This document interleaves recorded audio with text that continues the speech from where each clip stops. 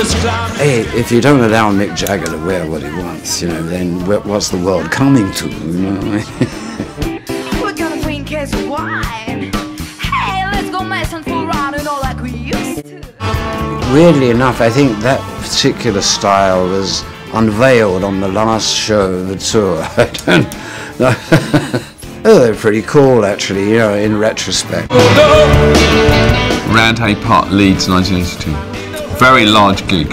This is like a big, huge, I remember it being a lot of people. I don't know how many people, but it's sort of stretched on. The crowd that size, I mean, imagine if they were angry or didn't like it. I mean, you know, sometimes, you know, with all this energy, what could happen, you know? People in a bunch, if they're really enjoying themselves, they pass that energy back to you. So there's this kind of weird electromagnetic transference of energy that goes on.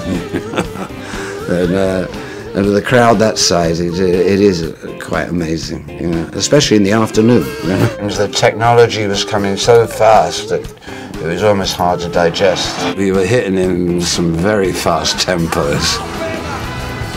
And speed on tempo is not usually my thing, but sometimes, you know, when energy starts to build up, adrenaline starts to build up towards the end of a show, I can't believe we're taking it at this cliff, you know, and poor Charlie, you know.